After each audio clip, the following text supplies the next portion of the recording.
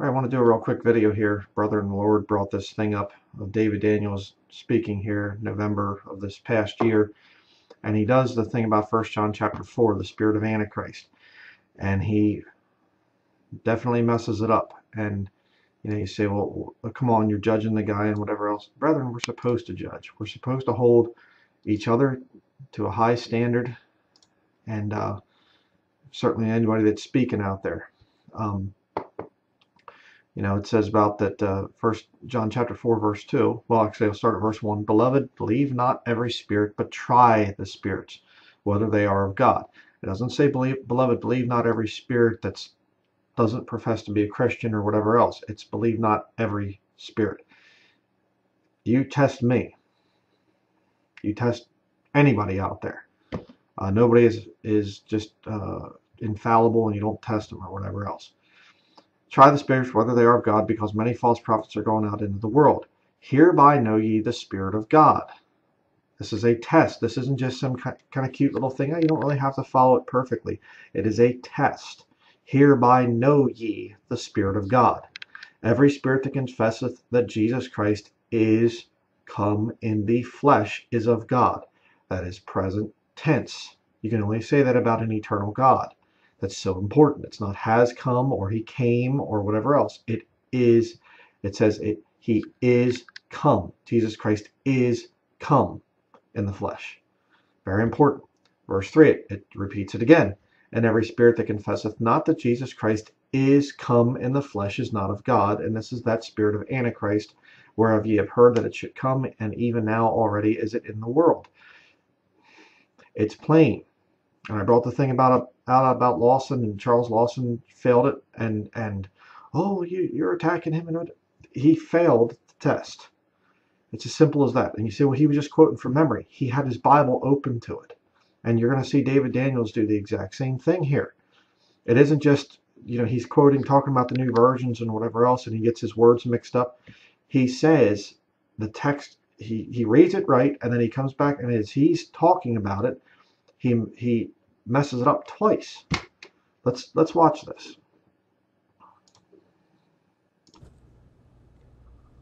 What else can we learn about this person I'm preaching to you today? After Acts chapter 2, go to 1 John 4. Read. And every spirit that confesseth not that Jesus Christ is come in the flesh is not of God. And this is that spirit of Antichrist, whereof you have heard that it should come, and even now already is it in the world. So the Lord God Messiah came in the flesh. Lord God Messiah came in the flesh. Just did past tense. He just changed it.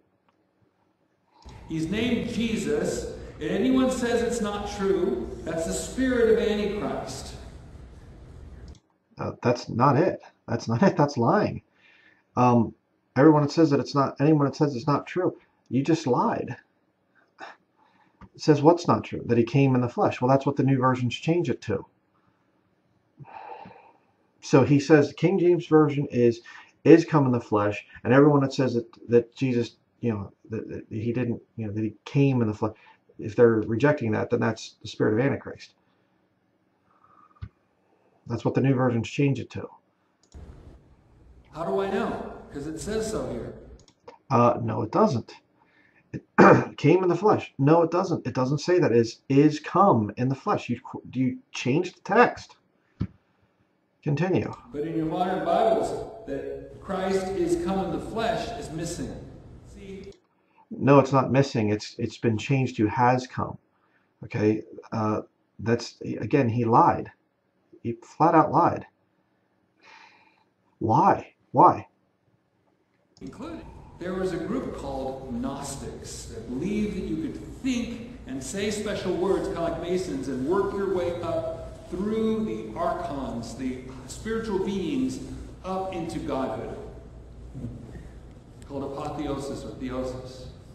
And you could work your way up through this by having special knowledge, gnosis, where the idea that special knowledge gets you to move up the layers to godhood. But see, they believed that you separate the man Jesus from the position Christ and from the idea of God. Even in religious science, where I was raised, they believed that a human took on the Christ self and then manifested the Godhood. And then anybody can do that. In Unity, when I went to Unity School Christianity, which is an occultic group, they teach that in your final reincarnation you take on the Christ self. Reincarnation. Okay, just stick with it here for a minute. He gets back into the thing and he says about the text says, has come. Okay, just keep watching, which is what the new versions change it to. They still use the Bible, but they use it for their own purposes. But see, right here it says, and every spirit that confesseth not that Jesus, the man, Christ, the Messiah, and the King, according to what we just read, raised up Christ to sit on his throne of David, has come in the flesh. He's looking at his Bible and he says, has come in the flesh. Okay, this isn't just, he's quoting from memory, brother. He just got kind of confused. He says, it says here, has come in the flesh. Looks down, has come in the flesh. He just changed it. Don't tell me, well, that's just a mistake. Or he just changed it right in front of your face. Let's do that again.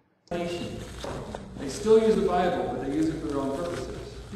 But see, right here it says, and every spirit that confesses. Right here it says, and he's reading it. Not that Jesus, the man, Christ, the Messiah, and the King, according to what we just read, raised up Christ to sit on his throne of David, has come in the flesh, is not of God. Yeah, is not of God. What's going on here?